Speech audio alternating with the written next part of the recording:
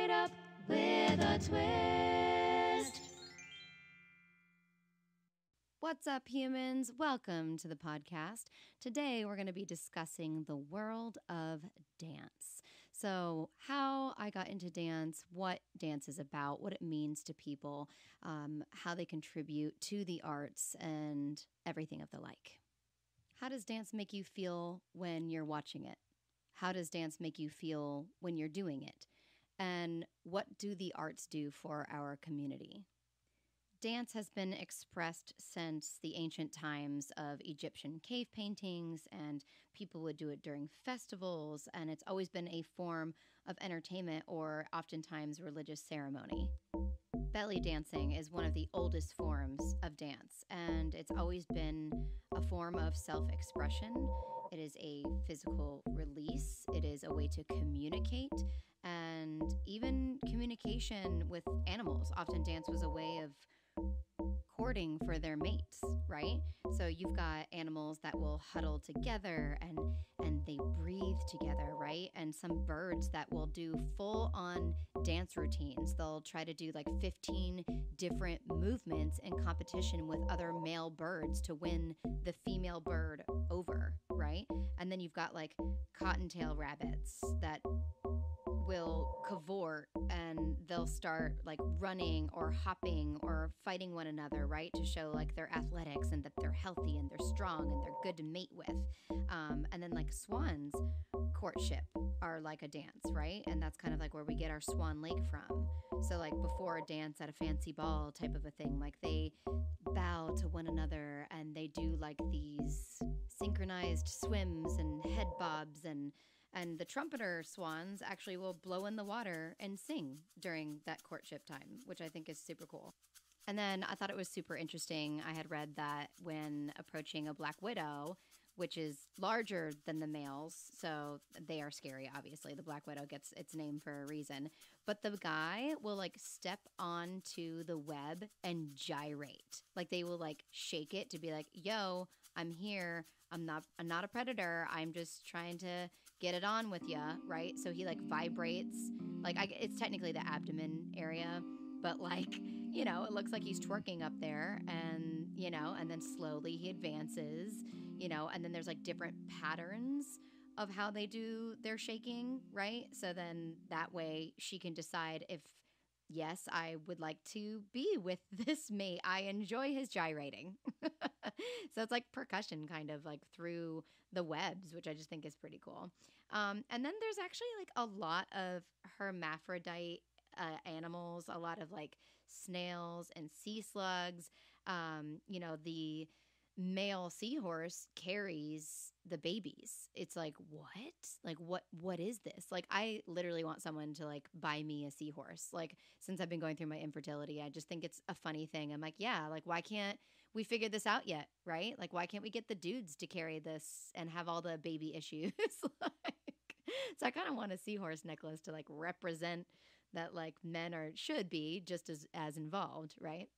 And then another sea creature that I thought was interesting is the pufferfish, or more commonly known as the blowfish. And so I guess divers had discovered like these kind of like crop circles, but like in the sand in the ocean. And they found a species of pufferfish that when they go to mate, they make these really cool, like perfect circles on the bottom of the seafloor. And then they put like it's like they decorate them with like little shell fragments and like sediment and stuff. And then after the interested females are fertilized, they lay their eggs in the nest at the center of it, right? So like I just think nature is so beautiful and so perfect in its own ways. And you know, sometimes I feel like we don't pay enough attention to the animals. Like we could probably learn a lot from them and like what they're doing, and apply that to our regular lives. I mean, they have it's mostly instinctual. And I know that we don't give, you know, a lot of animals, like we say, like they don't have as many emotions as we do, but that doesn't mean what they're doing is any less insignificant. And I think we just don't fully understand how they transfer their meaning and their purpose and their emotions. And I think that's why I was so fascinated with elephants when I was in the circus and just my like empathic ways, because elephants have one of the highest emotional intelligences of any animal. Dolphins do, dogs, chimpanzees. So, we do learn from these animals. But one of the coolest dancers of them all, which is completely requisite to our survival or necessary, is bees, right? So like honeybees and pollinating bees. So they communicate their flower location. So they use like special dances inside of the hive, and one bee will dance. And then the others like watch and learn, like they're learning from a choreographer, and then that gives them directions to a specific flower patch, which I imagine this much must literally be like left, right, straight forward. It must be like Morse code, but through bee vibrations and dancing. It's crazy. I mean, that just blows my mind. And then it makes you just think like, what? How do they do that? Like, there's just so much different kinds of intelligence that like we can truly appreciate when learning about these amazing creatures. And then they share their nectar and then they sniff it out and go find the flower. A lot like a dog does. If you give it a scent, it'll follow the scent, kind of a thing. So, yes, lots of dancing in nature, which I think is super cool. But just because I recently talked about empathy and feeling emotions, dance is the way a lot of the times that I get a lot of frustration or stress or sadness out of my body. And I remember, I mean, luckily I have the tools because I was technically trained. So I was trained at a studio in Kissimmee, Florida, called JDC, or James Dance Center, which is no longer. And I had a wonderful dance teacher named Judy James, and she was the owner. She had recently passed, but wonderful woman. I mean, she was the epitome of like, she's the ballerina that you always wanted to be. Like, she just looked like a ballerina. Like, she looked like a living swan. You were just like, oh my gosh, like, just beautiful woman, kind woman. And I started at a young age. I started at the age of 3 doing acrobatics, and then I moved into tap and ballet. And you always have to take ballet because that's the foundation of dance, and jazz. And when you're young, typically you don't really like ballet, but as you get older, you just really start appreciating it because once you have those foundational steps and that technique, then the sky is the limit. Then it's like you've got that foundation and your body can learn other types of dance and movement. And I've always just appreciated that I now have that like forever. So if I'm feeling in a bad mood, it's not like I don't know where I'm going when I'm starting my movement. And I feel like that's the fear in a lot of people who are not trained. They're afraid to get out there and move because they're like, well, I don't know where to start. I don't know the first thing. Does this look weird? Which this is the great thing about dance in general. It doesn't really matter. If it feels good to you and it feels good in your body, go for it. Like it really doesn't matter. Dance can be so many different things, and it's expressed in so many different ways. And even watching these wonderful TV shows that are out right now, man, dance has changed from when I was taking. And I'm like, wow, like I didn't learn any of these types of moves. And of course, a lot of dance studios growing up, like if you had a boy in your class, oh, you're lucky. You got to learn some like partnering skills. Like a lot of dance studios are very girl heavy.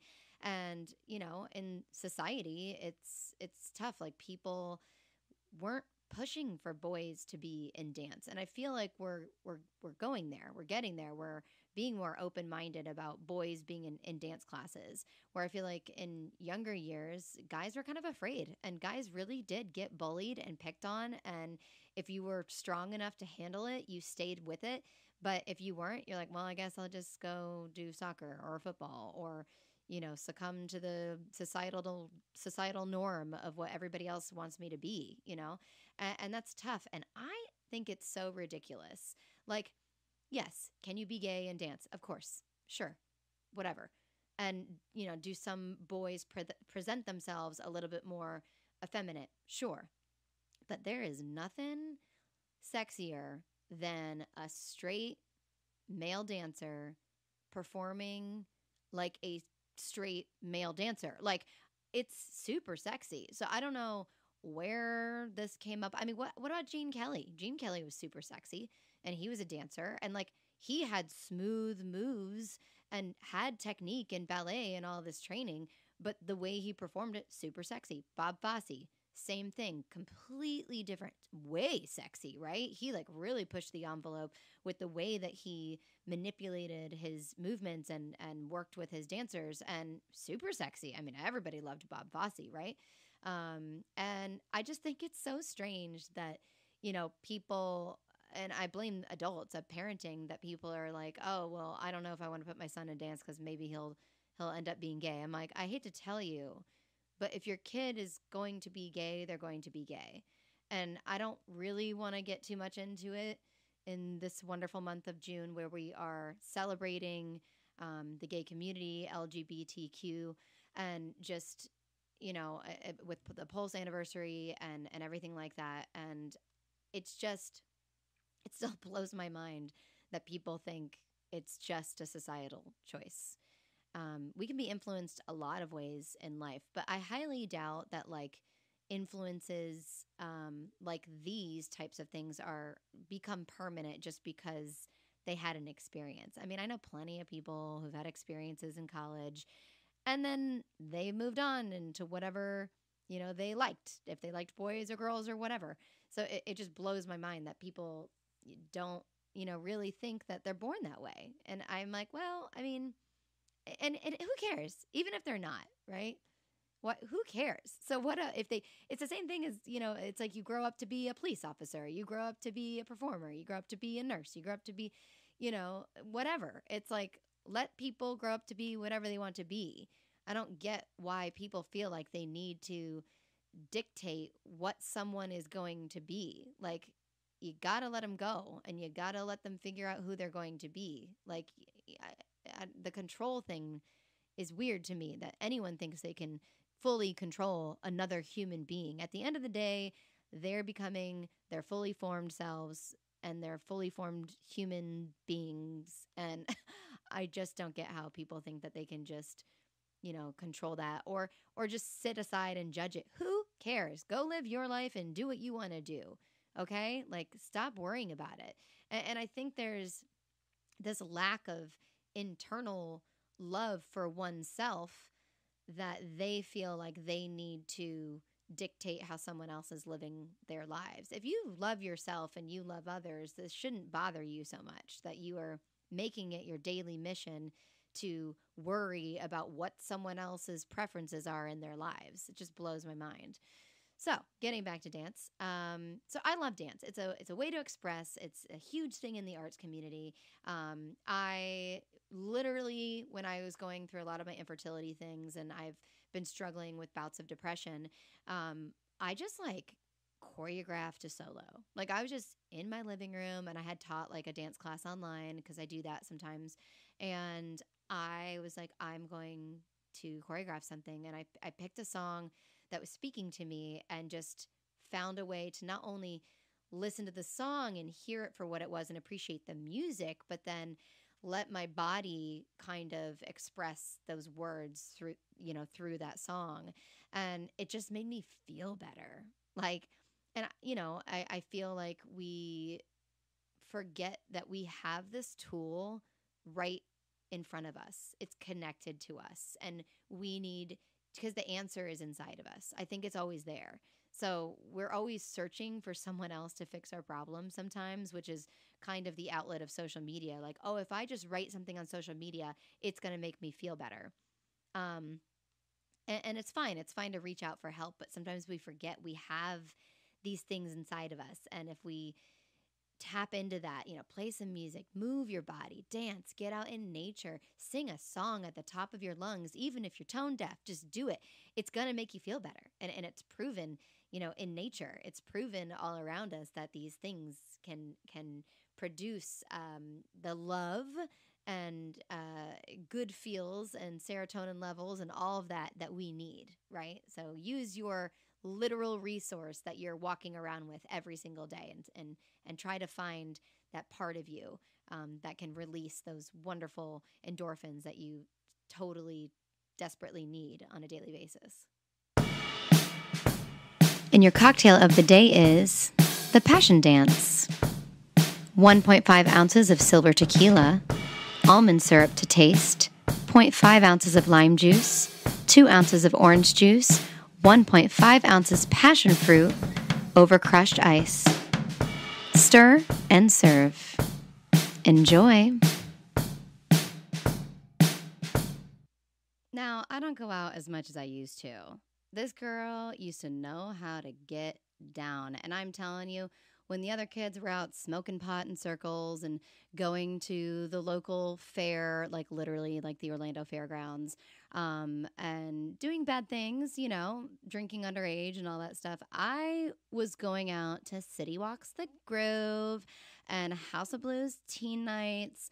And I was mingling. I mean, I guess you can look at that as like kind of being bad, but I was figuring out my womanhood and I just loved dancing. I loved dancing with my girlfriends. I loved dancing with the boys. And that's how you socialized. And I feel like people don't do that today. I had asked some of my students that I teach, and I'm like, do you guys like go to places? They're like, no, we'll go to like people's houses and stuff like that. I'm like, they don't do this anymore.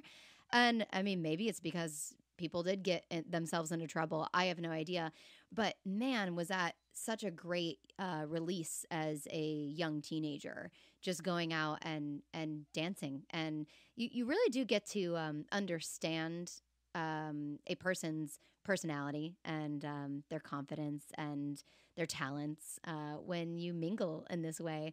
And I love partnering. And what am I going to do? Like like at a dance studio, like I said, if you don't have as many boys, you don't get to do that. So when I was young, or even when I was older, when I hit my mid-20s and I could go have a cocktail and drink with friends, I liked going to the salsa clubs. There was another place at City Walk that we used to go to, and if you did know some guys, you invited them and you'd partner dance and do a little bit of like ballroom and swing style dancing. And I just don't feel like there's as much of that anymore. And it was so much fun and good workout. And that was like what you knew was going to happen when you went out. And I just don't feel like there's as much of that anymore. And I really enjoyed it. And I wish it would come back. I wish Atlantic Dance Hall at Disney Boardwalk would come back with big band music and swing nights. And that would just be something if it was me, I'd be doing that every weekend. I also feel like dance makes everything look better. Like, I know a lot of people like to go watch concerts and listen to their favorite singer. I always struggle with concerts because I'm like, if they're just going to stand there, then I'll just listen to their album or watch their more edited, creative music video that they posted. I remember I went to a Drake concert on a crazy date. I'll have to talk about my crazy date life that I've had in Texas, in Houston. And he just sat on a rock and then walked back and forth on the stage, and there was lasers. Like the lasers looked really cool, but I'm like, I mean, if he had some backup dancers, like, this show would be much better. That's why people loved watching the boy bands and Britney Spears and Christina and Rihanna. And when you have backup dancers and Beyonce, it makes everything look better. And that's not to take away that the singer is absolutely incredible and you love them. But even Lady Gaga has found ways. I mean, she plays piano and she's very talented in those other ways. But, she not only has the backup dancers, but she'll always make something extremely themed, even if it is just her. So then she makes it more interesting. So I guess I'm just kind of challenging to make things more interesting if you are not going to use dancers. But dancers need jobs, so hire us, right? Especially us shorties over here. So I'm only 5'1", and I am a dance teacher. I have been teaching technically since I was 18 years old. I started choreographing when I was 16 and, did choreographed a duet for a competition that I did when I was younger. And I remember they ended up giving the choreographer award to a big group number, but then all of the judges came up to me and they're like, "We were on the fence with this. It was not unanimous. We really wanted you to win it." And in my heart, I won it. I was like, "Thank you. I appreciate that." Like the fact that you came up to me after the competition and said that to me.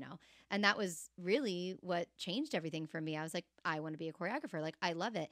And something that's cool about the way that my brain works, and I love being behind the table, I love the creative side of things, is when I hear a song, and especially if a song is done well, production wise, all of it, I can picture an entire number just from listening to the song once. Like, that's how my brain works. I can just see it. I can see it. And of course, you get more detailed as you finally pick apart and start choreographing things. But that's literally how my brain works. I can just see it in my head like it's a dream, like a daydream. And then I'm like, let's get up. And that's what has made me over the years get so much better at choreographing on the spot, because I can just listen to the song. I see it in my head. I'm like, okay, let's go. Let's get on our feet and let's put this together. And I am in the middle of doing a lot of dance camps for the summer right now, and teaching online classes, and I love it. It really is a fantastic outlet for me personally, and that's what I think dance does for people. And as I'm teaching, I am the adult, and we also need to instill positive reinforcement on our youth. And I remember teaching at Disney. I no longer teach there. I'm hoping to be invited back, but I taught at Disney, and I had this group of girls from Brazil. And I was I like to talk to the kids before and after, that it's not just a dance class, it's an experience. And I want to tell them about my background as well. And my, wonderful swan ballet teacher that I grew up with, I remember she so much wanted me to be this ballerina because she knew I loved dance, and I just never had the body for it. I had a gymnast like body. My breasts are large. I have a C cup, and I just didn't really have the figure for it. And my hips were more turned in than turned out. I was flexible, still am flexible, but I struggled. I really struggled. I'm like, okay. And I remember her coming over to me and she's like, just, you got this. And I'd hold my leg up and she's like, now let go. And I'd let go and my leg would just drop right back down to 90 degrees. And I just looked at her and I was like, it's okay. I was like, my body won't do it. I'm like, it's really okay. Like, I can try and try and try and try. And I'm like, but I just can't tilt and have my leg go there. I can whack it there. But, I just didn't have the hips for it. And I remember when I had to quit point, and it was mostly a money thing. We really couldn't afford. Dance is very expensive. And I can't believe, like, now that I am an adult, it's like I always am like so thankful for my mother for everything she did. We went through a lot of struggles growing up, and we would drive 45 minutes to an hour to dance class every day in the heat with no air conditioning, eating ice out of cups, and just being miserable and sitting in Florida traffic. And this just sacrifices that, she made for me to be able to take my dance classes. But we couldn't afford the point shoes are very expensive. And I really liked point because I was strong enough to do point and I was a good turner. And I really enjoyed it. But at the end of the day, like I said, I never had the ballerina body. And even though I could have let that discourage me and think I will never have a future, and I'd look at all these other ballerinas who were going to their conservatories, and I was like, well, I'm never going to get accepted into one of those. I started taking hip hop, and we didn't have hip hop at our dance studio back then. Sometimes we do like some jazz funky stuff, but not necessarily hip hop. And so I started taking classes and just getting better and better and better. And I just remember, people saying, actually, there's a lot of celebrity singers that are short and they prefer short backup dancers. So my goal was, I wanted to be like a backup dancer for a famous pop star, or be the famous pop star, because I always wanted to be famous. Quick little side story. So do you guys remember TRL? Of course you do. Some of you do. I remember like running home from school. Total Request Live was going to start at 3 p.m. and then I was going to see like what the number one video of the day was. And I remember being like, oh, I got to watch the video, because we didn't have the internet, not like we know it today, where you could just go on your phone and like pull up the newest music video. We just had like AOL Messenger and whatnot, and nothing fancy yet. And I wanted to like memorize the Britney Spears moves and like, try to memorize Hit Me Baby and Crazy and all this stuff. And this day there was a new artist, and she was kind of like a Avril Lavigne style type girl, and she didn't really last. But in the moment, she was like the number one new artist, and her name was Katie Rose. And I went to my room and I cried for like an hour. I was like, I'll never be famous. Like, just devastated. Like, my career is over, And I did audition to backup dance for Aaron Carter. And then I missed the callback because I ended up joining the circus. And I remember that being a crossroads in my life, being like, do I join the Aaron Carter tour or join the circus? Like, I always wonder, like, in those crossroads in my life, like, if I had gone this way, who would I be with? Or, in my life, like, I don't know. It's just interesting to, wonder where you would end up. But we could do that all day, all night. But anyways, so I wasn't the ballerina that I wanted to be. I didn't end up dancing for anybody famous. I did dance for a local guy, very usher type, and I was his backup dancer for a few like high school like little shows and stuff like that, but didn't make it out to LA. It's always been a money thing. If you are fortunate and you've got parents that can get you there, God bless you. God bless you. But I worked locally and did all the local things that I could do. And, still life has been wonderful. But I always instill in my students that there is a stage for everyone. Find your stage. I was short and I was like, all right, I'm short. What can I do about this? And I played kids. I played short characters. I was like, okay, well, I'm going to, carpe diem, and I'm going to seize the day on what I can do as a short person. And I, spent most of my career playing short characters and, young looking kid type characters. And it's been great. I was Tinkerbell. Like, do it. Like, do what you can do. And I do feel bad. I always said if I had the authority at some point in the future that I would cast short dancers in a show. And, because everything, and I know it comes down to like money and, oh, we already made the costumes for girls that are between 5'3" and 5'7". Okay, I get it, whatever. Like, I'm never going to be a Rockette. Like, I totally get it. But I don't want that to discourage people. There is a stage for everybody. And also to continue honing in on your craft. I thought, oh, I'll be fine with just dance. And then I'm like, no, I want to do theater. I want to sing. I want to do all this other stuff too. So, and I want to do film. So like, just put yourself out there, take the classes that you need to get to make yourself a better performer if that's what you love to do. And don't second guess. Go find your stage. Go audition for the things that you may not have thought you were right for, because a lot of times a casting director might see you for something else that you didn't even know was an option. So just go out. And plus, auditioning is great practice, anyways. And now it's time for the twist. To distort or misrepresent the meaning of an unexpected development of events. Let's see what's stirring and who's shaking things up. Have you heard about what's going on with Matthew Morrison? Now, he was the teacher on Glee. He did the live action of The Grinch, and he is a fantastic performer. He's been in theater his whole life, and he was selected to be a judge on So You Think You Can Dance.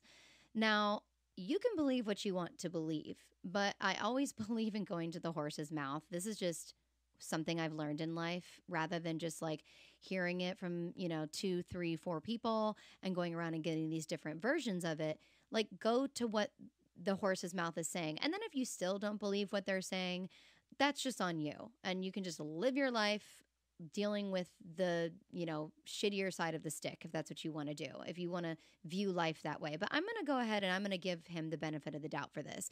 And he's also married. So I'm going to throw him a bone here. Now, I love the Me Too movement. I think it's done a lot to raise awareness, and I think men are being more responsible and careful. And I think this was just a misstep.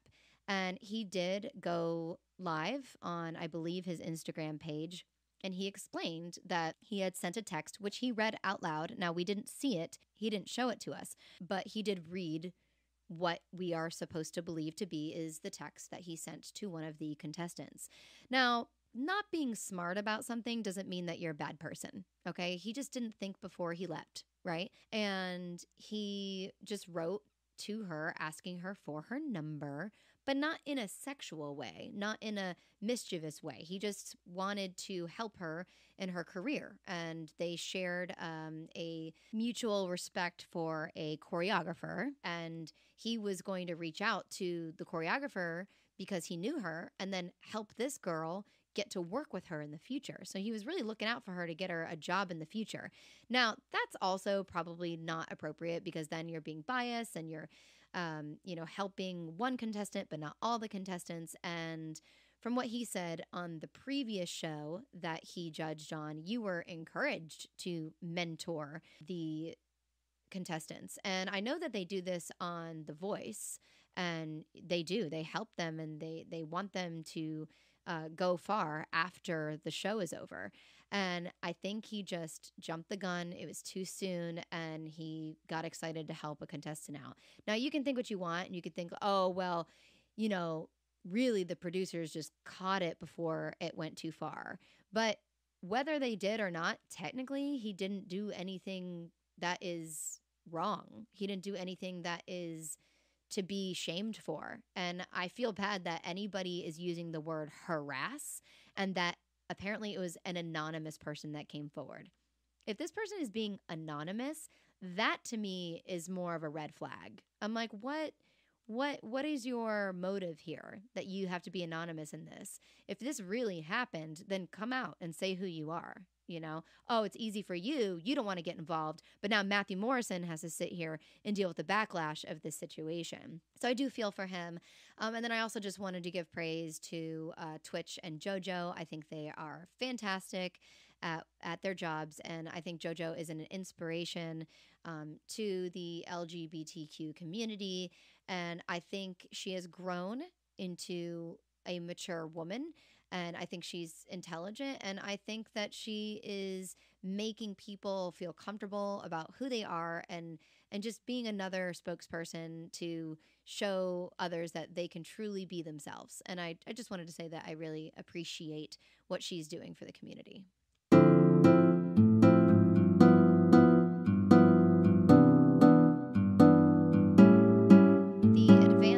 In dance are truly incredible. I can hardly keep up with them. And shows like So You Think You Could Dance just show all of the different styles and where they come from, like what are teachers teaching all across the world today. And as a teacher myself, I just want to praise teachers that are dance teachers too. I mean, a lot of people use us as daycare and afternoon care and night care, and the kids are learning from us, and we've got your kids for the day. And there's so much that goes into preparing to teach a class and choreographing.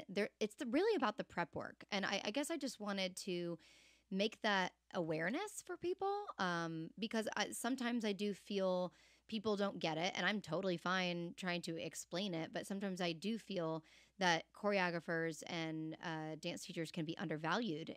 A lot of times we are asking for high amounts of money because we are spending hours outside of the studio putting these things together so that we can have an amazing show and product for your students. And I also just wanted to say, like I said, when you go to see a show and you've got the backup dancers and you see how incredible it is, remember that. Remember what you're watching as a whole, because oftentimes, especially in our community, the same way that stunt performers and stunt choreographers do not get as many accolades, I feel like choreographers don't get as much attention as a director. So especially with the musicals, a director will be far more well-known than the choreographer, and a lot of times the choreographer is absolutely necessary for the strength and for the success of a show. And they do have the vision that sometimes a director doesn't have.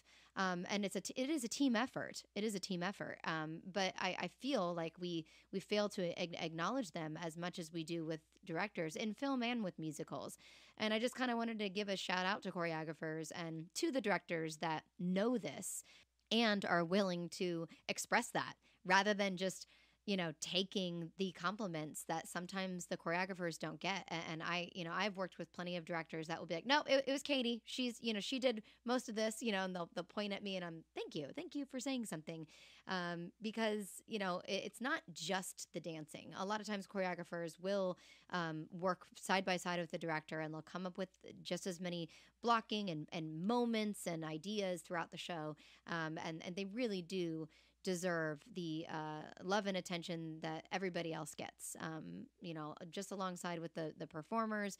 And for me, lately, it's been very emotional for me to teach. With my infertility journey, I'm around kids and I want them. And I get to meet the parents, and I will go up to the parents and I will say, you've really got a wonderful daughter or son, and they did so great in this one part. And I'll be specific because I want people to know. I don't want it just to be a general compliment. I want them to know, like, your child was a leader during this process. Your child was focused. I would love to work with them anytime in the future. Man, their vocals were so strong. Their personality really came through during this process. And just what a joy it can be to work with kids. And I did a production of Mamma Mia for a high school, and I was just bawling. It was just amazing to see the whole thing come together, to see them, come into their own. And I just thought, wow, that's what it's all about. And a lot of times parents will drop their kids off. They don't see all the hard work that they're putting into it, because I'm telling you, I'm so tired of society being like, oh, all you do is perform, and, oh, it's just fun. Yeah, it is fun, like, once you know the show, but it's still really hard work. They're up there making it look easy, and it's hours and hours and hours of comedic timing and, technique and repetition, and just so much work, and mental work goes into it as well. And yes, at the end of the day, it can feel just so wonderful, and it is a fun job because it's ever changing, and you're constantly doing new shows and different shows, but it is a lot of work. And if we could have less not-for-profits and more places that were able to sustainably pay their performers what they deserve to be paid, and it was acknowledged as a real job, that's the future that I want. That's what I want for our performers, is to find a way that when we go to school and we get a degree, a bachelor's degree, that it is just as respected as other fields that went to school for their craft, and for, we call ours our craft, but for what they do. And I really do wish it was more respected, because it is, the people that when they go out, they say, I'm going to take my wife to a movie to watch who? Performers. I'm going to go out to a super fancy dinner where there's live music. I'm going to take them to a concert that you can afford to go to. Performers do this stuff, and then they can't even afford to go see their favorite celebrities. It's something that needs to change for sure in our society. And just don't forget those things that bring you joy, because without the arts, without music, without dance, without all these wonderful things, I really truly believe it would be a sadder world that we live in. And especially during the pandemic, we saw how long it took for our craft and our art form to come back, while everybody else went back to work and they were able to just wear a mask or social distance. We weren't allowed to do that. There's a lot of shows where you have to hold hands and kiss one another, and we're in very close quarters, and it was devastating. It was devastating to not be able to get out there and also perform for those of you who are not performers. And I hope that we can appreciate and respect the field of work. But I love dancing. It is something that, I always thought, oh, I might give it up, but I think you can just transfer. I kind of had to stop doing acrobatics, because I was like, my body is probably, I'm going to hurt myself. I'm at an age now where I don't need to be doing acrobatics for anything. And if you didn't know, they don't really pay you extra to do that. So anytime you see somebody in a Broadway show and they're tumbling across the stage, they're probably not getting paid extra for that. It's just like, oh, can you do this? Here's a skill. Throw it in there. It is a skill that we pay for, right? That's our schooling. We go to years and years and years and pay for more schooling than just college. Years and years and years of this practice. You don't start learning how to be a doctor when you're 6. But you can start learning how to be a dancer when you're 6, and they're experts in their field. These dancers, they are experts in their field. So I think we need to respect the experts that are out there putting on these shows that make it look easy, right? Just like a knee surgeon or a brain surgeon that makes it look easy, a lot of different crafts and fields of work, of course. But I, am now leaning more into different styles of dance, like swing dancing and ballroom, something that I know that I can do more socially when I'm out. If I'm on a cruise ship, I could go take a swing class with my husband, things like that, and do some ballroom and fun things like that. So something that I can still keep doing, and you can kind of just transfer. You can transfer those skills, and there's always going to be different areas that you can grow in. And it's not completely giving up something; it's just shifting a little bit. So we can all learn to shift. And shift our viewpoints as well on what people do and appreciate what they do. But if you haven't danced lately, get out there. Go find somewhere where you can go out and dance with some friends. Call somebody up. Go meet a person. Have some social time. I hope you dance, everyone. All right, humans, keep on dancing. Find your stage. Find what brings you joy. Keep the arts alive. And thank you for listening. This has been Katie Rose, served straight up with a twist. It's that time of year where the kids are out of school and the summer camps are in. Does your kid have a lot of energy? Do they need someplace to express themselves? More importantly, do they like to dance? Then come check out my summer dance camps and ongoing classes, all done from the comfort of your own home. Join me online at outschool.com. That's OUT school.com. And use my referral code for $20 towards your first class. That code is JPPVPTNH. Again, that's JPPVPTNH. Search Miss Rose under the Arts section and let's virtually dance together. Whether it's hip-hop, jazz, or musical theater, I'm teaching routines for all levels to fun tunes from Descendants, Zombies, Moana, Frozen, Encanto, and more. I teach all ages and take date and time requests from parents as well. Enjoy zooming from your personal dance floor to mine virtually. Hope to see you on the dance floor. Catch my follow-up Fridays on YouTube, where I respond to your YouTube comments on any thoughts or questions relating to each week's episode. It gives you a chance to have a more intimate conversation with me and opens up the door to new topics. Find me at my YouTube channel, Katie Rose Straight Up with a Twist. And remember, if you're thinking it, I'm probably talking about it. This podcast is produced, hosted, and edited by Katie Rose, a Rosebud production.